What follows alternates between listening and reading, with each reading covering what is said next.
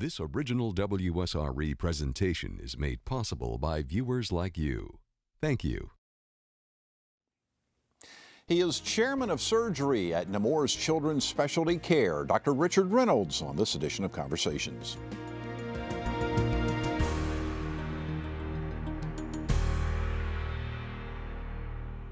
Dr. Richard Reynolds specializes in pediatric orthopedic surgery. His areas of expertise include treating bone tumors, scoliosis, and complex hip conditions in children.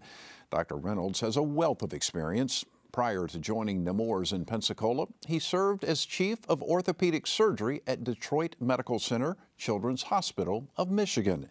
He has his MD from the University of Saskatchewan College of Medicine in Canada and a master's in healthcare management from the Harvard School of Public Health.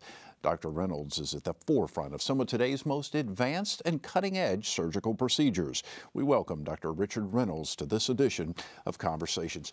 Almost cracked up during the intro there just because of the joke you told me about getting a new house every year when you lived in Canada.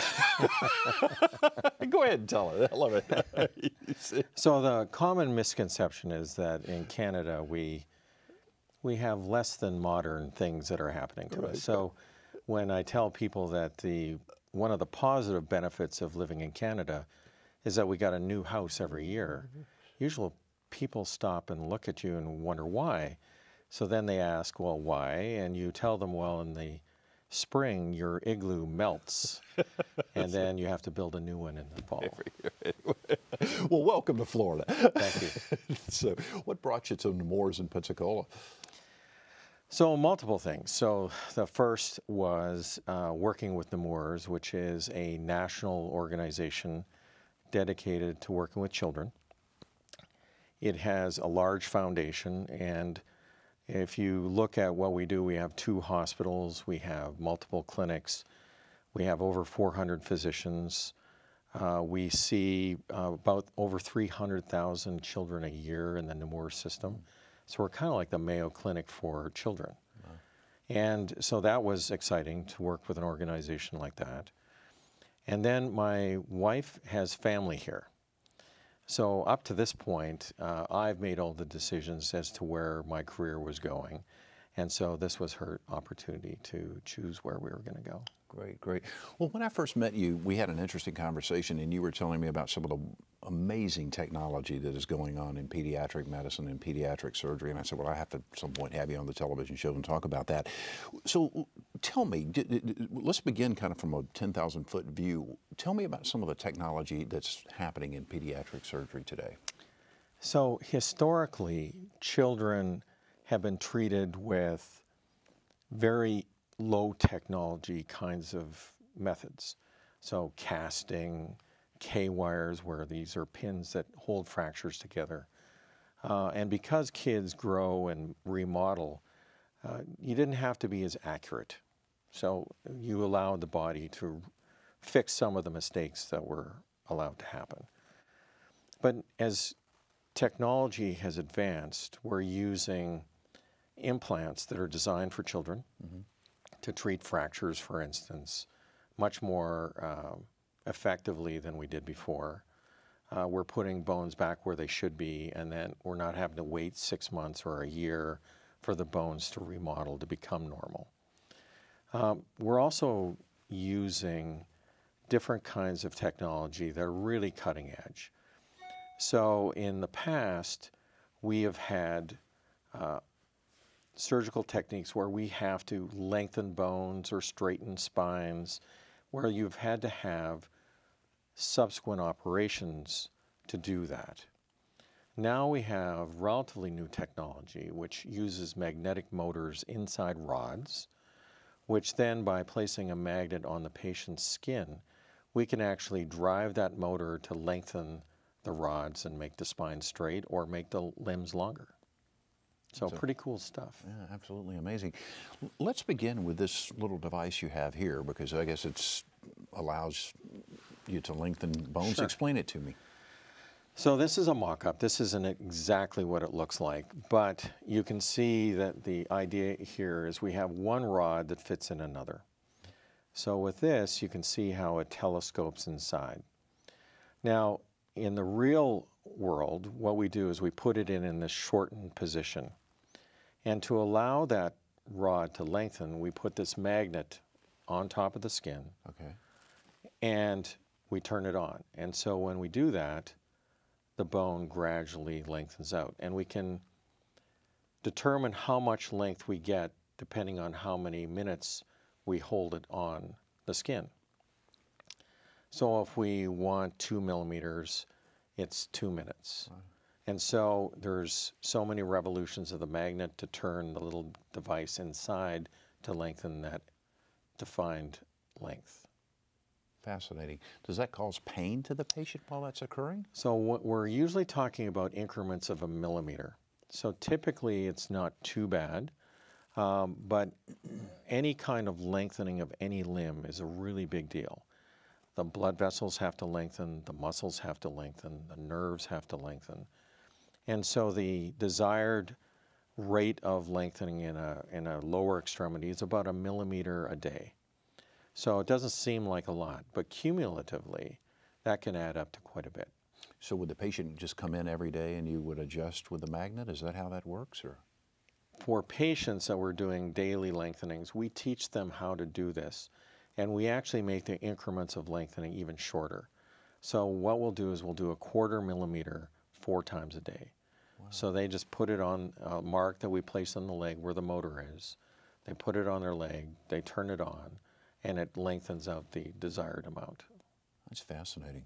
How long has this been in operation? Probably about 4 years. It's been in Europe for a while. And so there's been some clinical trials that have come out, probably using it for 5 to 8 years.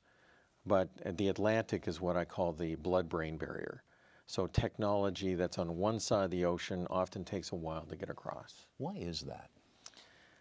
I think it's multifactorial. So there's always a little bit of distrust between different countries and what we do. Is it really true? And oftentimes,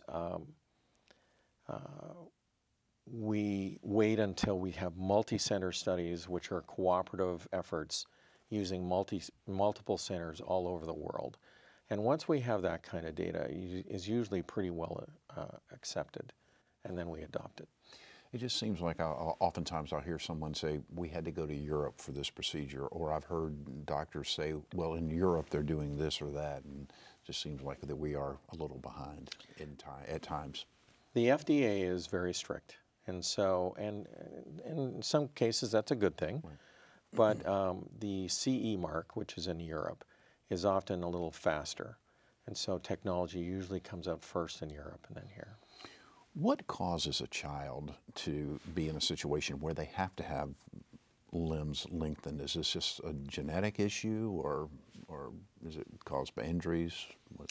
So there are multiple reasons. So the most common is congenital. So there's a congenital malformation where one leg is shorter than the other.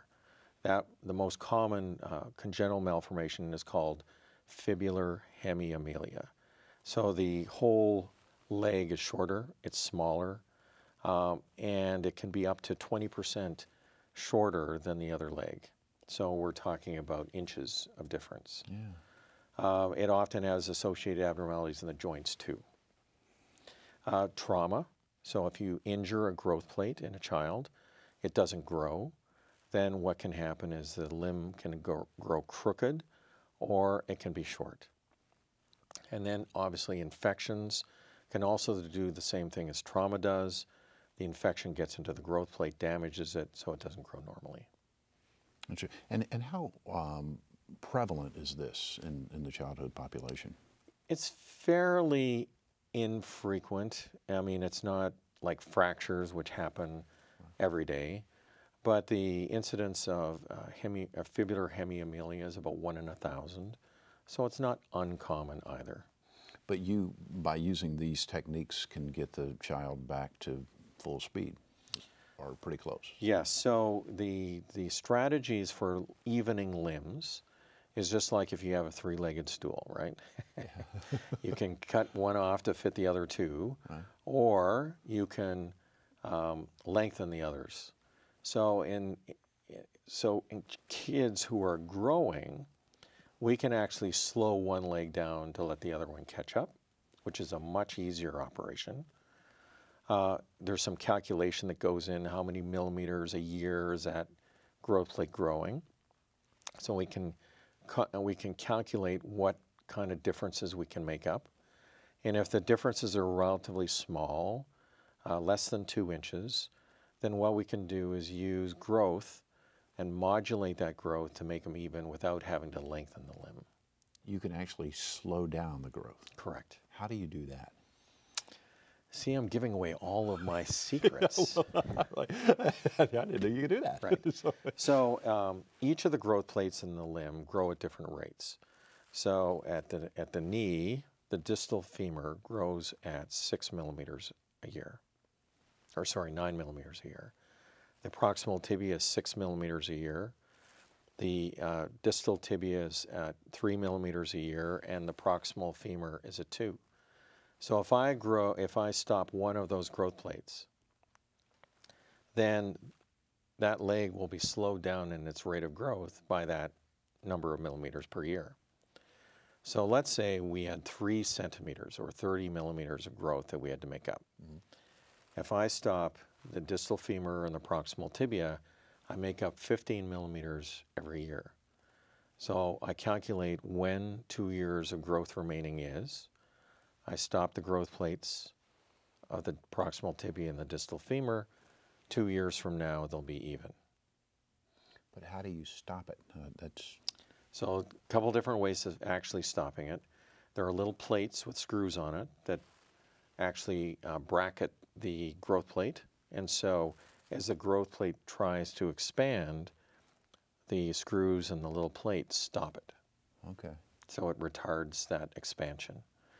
And then as soon as you take the little screws out and take the little band off, then it starts growing again. Fascinating. And how long have you been practicing that? So, I'm getting old. Join the crowd. I've been doing this for over 25 years, and I've seen a lot of new technology coming in, and it's kind of fascinating to see how some things are evolving, but some things go in cycles. Like what? What's more cyclical? I think the decision to operate for club foot, for instance, used to be back in the 50s that nobody did operations on the foot. Then in the 60s to probably the 90s, everybody got an operation. And now nobody gets operations again. So we're starting to see, these kinds of cycles come and go. Interesting. Well, let's talk about, you have this model here, and one of the things that we want to talk about is scoliosis. And let me get you to first explain what scoliosis is. So scoliosis is a condition where your spine is curved. And so if I'm looking at you from the front or the back, the curve goes side to side.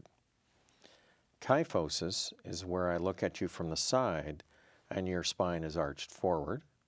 Okay. Lordosis is where I look at you from the side and your back is arched backwards. So that's the major direction. So scoliosis is a curvature where it goes side to side. And as part of that side to side curve, the vertebrae also rotate. So particularly in the chest, in the thoracic spine, when that curve goes side to side, the vertebrae rotate and then the ribs become asymmetrical. So when you have somebody bend forward, then you see one side of the ribs are higher than the other side of the chest. And so that's how it's picked up in school screening or in your doctor's office. And is there anything that causes scoliosis? Is it just a genetic event? So the most common is called idiopathic, and that's a fancy term for I don't know. Okay. But we use terms like that so we can charge you more money. Okay. Okay. So if I just say I don't know, then what can I really do? Right. Seriously. So it's really just. So idiopathic is by definition an unknown cause. We never really find the reason. We suspect that it's multifactorial, that it has some genetic background, may have some other physical environmental issues, but it's probably a multi-loci genetic issue that all things come together and you get it. So if someone is initially diagnosed with scoliosis, what would be the first step in starting to treat the problem? So the most important thing is to find out what it is, because idiopathic has a certain behavior of that curve. But if it's not idiopathic, if it's secondary to other things, then it has a much different behavior. So it's really important to make that diagnosis. So that's based on age, sex, because girls get idiopathic curvatures 8 times more commonly than boys. So when boys get scoliosis, we are a little nervous about it as to why it may be happening.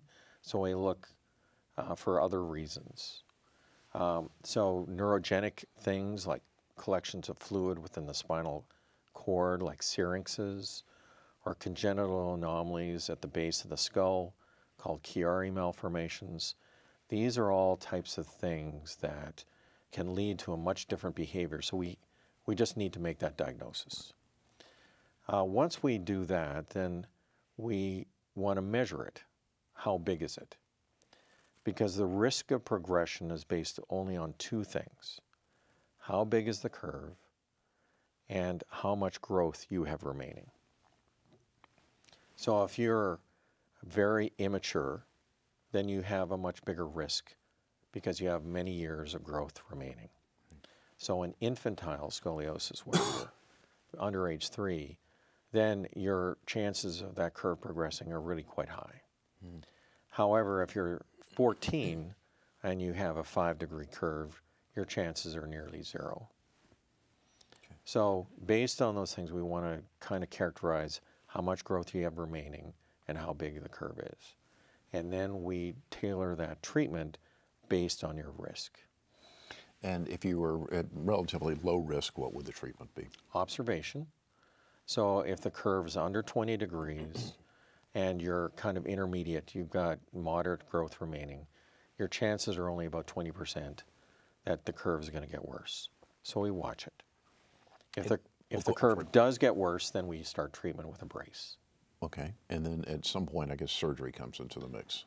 Correct. So if the curve gets up over 50 degrees, that's when we start talking about surgery. Now, I know someone that had scoliosis and had surgery many years ago with something called Harrington rods. And so I understand, I think they were named after the doctor that actually invented the That's correct. rods, if I'm not mistaken. So we were talking off air, and you told me that was 1.0, and that the technology has advanced quite a bit since then. So let me get you to kind of explain what those are, and then tell me how things have changed. For sure. So the Harrington rod was really the first idea of how to correct a crooked spine. So essentially, you take a car jack, you hook it at the top, hook it at the bottom, and you jack it up, and you stretch out the spine, and that makes it straighter. So that's what Harrington rods were. Okay. The problem with Harrington rods were the alloys were brittle, so they broke. The amount of force that you put onto these rods was quite a bit, so they used to break they used to break the bones where they attached above and below. So to try and fix that problem, they went to different systems. So the Babechko system, which was a double hook. So if one hook isn't good enough, well, why not two? Well, they plowed out the same way. And the alloys weren't any different, so they broke too. It wasn't until from Mexico, one of the gentlemen there came up with a system where they had curved rods and they wired every segment to the rod. So they gradually pulled the spine over. And so that system actually worked quite well, but it was very labor intensive. There were lots of issues with the wires that they used. but it was a window into a different way called segmental instrumentation. And so with that, the French with the Cottrell-Dubuisset systems, they all use the same kind of idea, segmental instrumentation. And so that has evolved, and as all these companies have evolved in their equipment, it's become very similar. So we use different systems to attach devices to the spine using screws, hooks, and cables. And then we use rods that pull the spine into a straightened position using those devices. And then ultimately what keeps the spine straight for the next 80 years is really the bone fusion, where all the bones are fused together so that over time the rods really aren't doing anything, but it's like rebar in concrete. So if you want to take the metal out, you'd have to chip away all the bone around it. Similar to your driveway, you'd have to chip out all the cement to get those rebars out. Right. Now, as I understand it, back in the old days, it was a quite brutal surgery. And I understand in today's world, it's not as bad. Is that an accurate assumption? So we definitely do things differently than we did 50 years ago. So to give you an example, blood loss is another big issue. We've got long incision, we're lifting big muscles off bone, so there's lots of potential for bleeding. Here in Pensacola over the last couple of years, we've been using new technology to do that dissection. It's called harmonics. So we're using harmonic scalpels, 2 different kinds, one for bone and one for muscle. And so we're able to lift the muscle up without really much bleeding at all. So typically, even with the best surgical techniques, 13-level instrumentation and fusion, you'd be looking at 200 to 300 cc's of blood loss. With this system, we're down to 50. Wow. So we can cut bone without bleeding. We can actually dissect the muscle off the bone without bleeding so that the patients wake up, they're not in as much pain, and they don't, they get up and move faster, so there's less damage to the muscles. If scoliosis goes untreated, what happens? You get a girl like this. Okay. So her curve progressed to 136 degrees. You can pick 136 degrees. Right. So the way we measure that is we take the vertebra that's most tilted at the top of the curve versus the vertebra that's most tilted at the bottom. So 90 degrees, right angle, everybody kind of knows that. Now add another 45 degrees to that. So that is how crooked the spine is. So the blood vessels, the big blood vessels like the inferior vena cava and the aorta are all kinked. The liver and the kidneys are, kinked over. The lung can't expand because it's being pressed on by the vertebra. So when it gets this big, this is a really big deal. I can imagine. So I have about 4 minutes left. What are you most excited about from a technological standpoint as things move forward with pediatric surgery? Well, I think image technology is the thing that's coming down the pipe. With image technology, we're now looking at using images in much different ways than we used to. We're using 3-dimensional images. So using this 3D printer, you can get a real idea of how that looks as opposed to just using an X-ray, which is just one view in different planes. So looking at this in 3 dimensions and then fusing different image technologies together. So for instance, if we take CT, which is like an X-ray, but merge that with MRI, which is now taking soft tissue organs and blood vessels, and then even adding things like ultrasound so we can actually see the blood vessels moving in and out, veins and arteries, and how that relates. So this whole image fusion technology is coming, and I think that's very exciting. How close are we to that being day-to-day practice? Well, it's all a matter of money. It's already being used. It's the matter of how can we get it into, everyday use in lots of different clinics. An EOS machine, which is the 3D imaging, just for the skeleton, you're looking at a couple $1 million. If you're looking at intraoperative CT scan, you could be looking at another $2 or $3 million. So all this is very expensive technology, but as we all know, the longer the technology is in use, usually prices come down. Wow, fascinating. What advice would you have to someone who is interested in entering the medical field, if they're a young person about to head off to college? I think the most important thing is you need to like what you do. And if you like what you do, it doesn't matter what it is.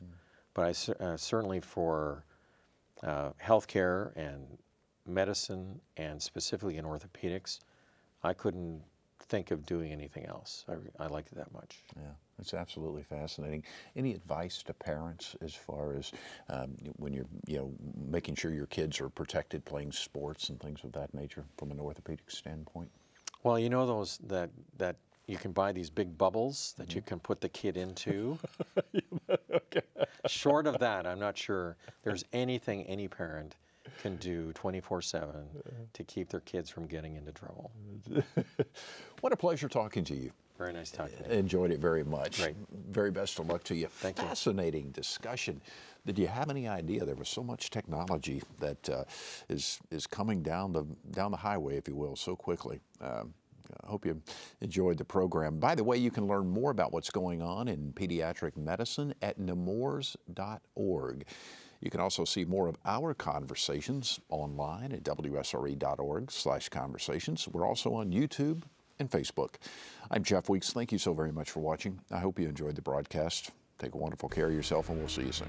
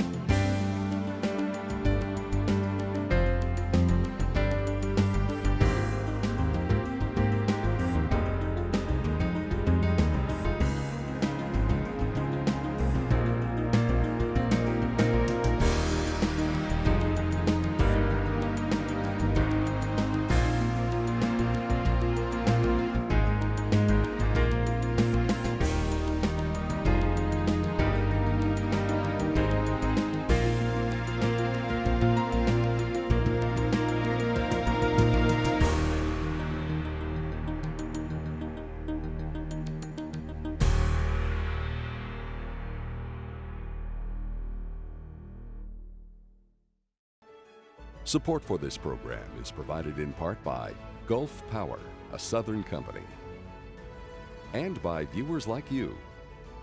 Thank you.